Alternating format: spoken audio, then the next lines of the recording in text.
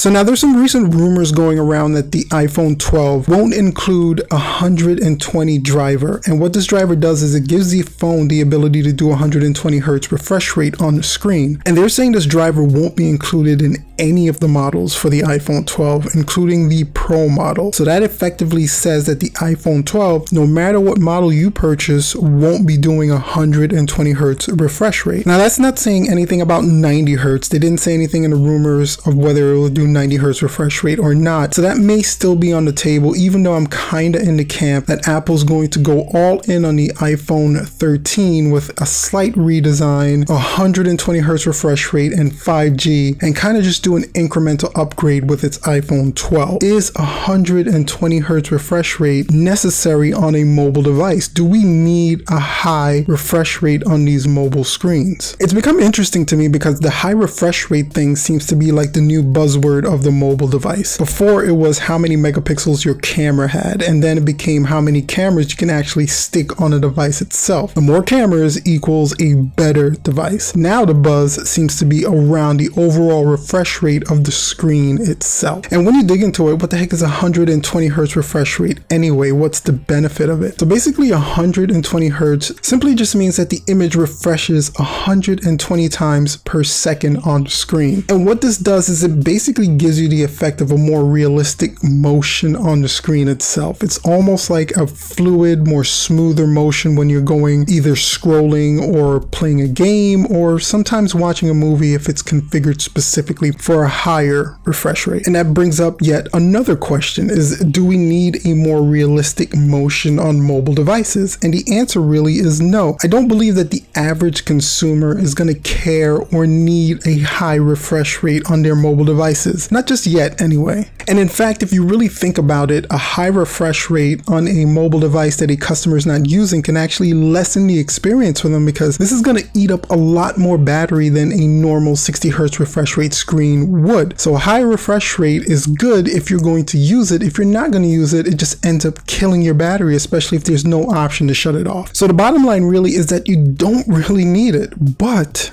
and this is a big but for me, I believe that any phone that's coming out in 2020 that's over $800 should at least include the option for this. Now bear with me here, I'm just gonna go on a little tangent and say that we're already spending so much money on these devices. And if you're buying a high-end mobile device, you're looking for a high-end mobile experience. And even though right now 120 hertz doesn't really matter that much, as this technology is incorporated more and more into different mobile devices and different companies kind of own this and put it on their devices, you're going to see more applications, more games, and even just more media in general kind of embrace this technology and start making tailor-made experience for people using this 120 hertz or just a higher refresh rate on their mobile screens. And ironically, what that does is it makes these really expensive devices that we're purchasing right now, phones like the Samsung Galaxy Note 20 that was released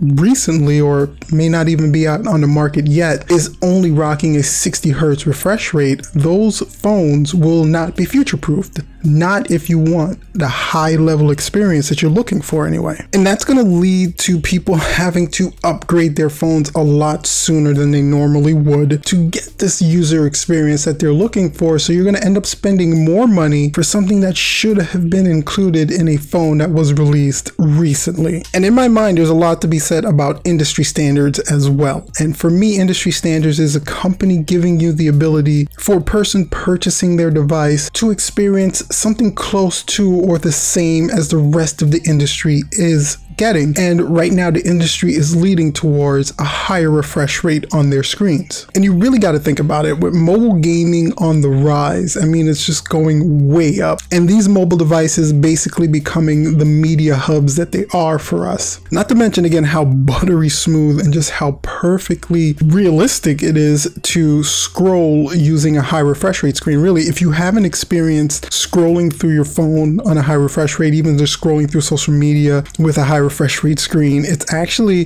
kind of a thing of beauty. It makes you just want to look at your screen a lot longer, probably killing your battery a little bit more, but it's just a better overall experience for the phone itself. If you couple all that together, I really just think that a high refresh rate should be the staple for any high-end phone that's coming out in 2020 that's going to ask for you to pay more than $800 for it. That's a lot of money. And I can already hear the arguments. Trust me, I already know that users would most likely like overall increase in performance, a better battery life, or just a better camera before a higher refresh rate on the screen, because really it doesn't matter currently. But I actually have a really convincing argument that rebuts that, and it's well thought out and it's scientific, and it's simply, why can't we have all that stuff and a higher refresh rate on our screens as well? I mean, they're asking us to pay so much for these devices already. Why omit anything at all? Just kind of throw it in there and give us that great user experience that we are looking for, and kind of future-proof our devices so we